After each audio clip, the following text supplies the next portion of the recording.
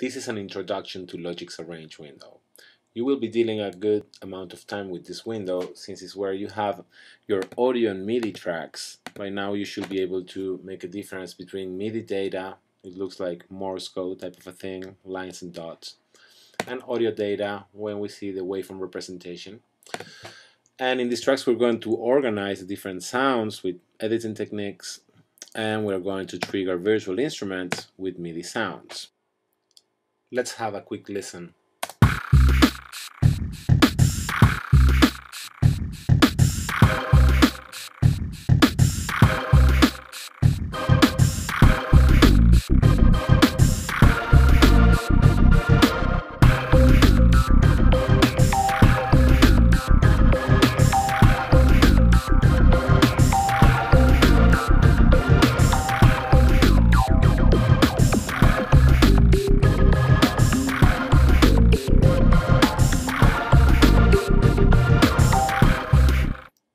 Each time you click on a different track, you will be able to see its corresponding channel strip at the left of the screen.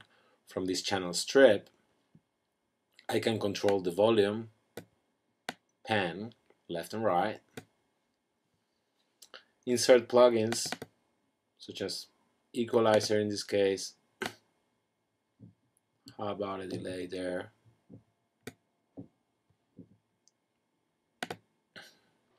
And of course, then we will have to edit the material, whether it's MIDI or audio.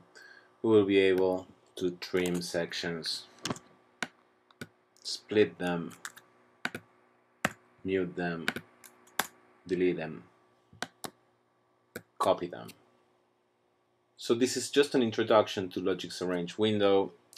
It's where you're going to compose most of your music in the software.